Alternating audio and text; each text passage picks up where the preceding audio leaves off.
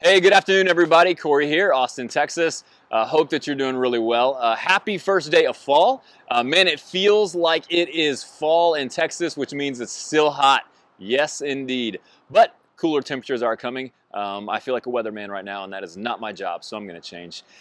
Just want to let you guys know how things are going. We moved into a new building probably about 6 weeks ago now, and thus far it has been fantastic. We love where we are. We love the partnership with the school.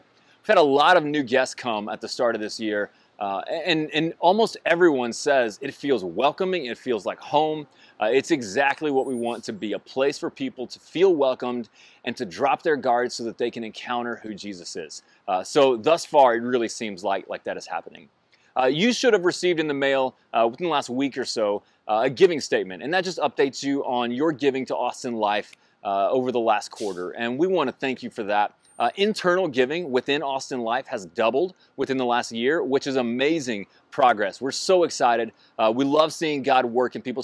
Many people are giving for the first time ever. And so we love seeing them grow in that and seeing God's faithfulness. But we still have a long way to go.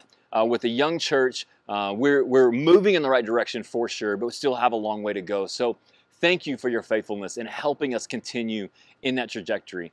So thank you again so much for that. We could not be more grateful for your partnership.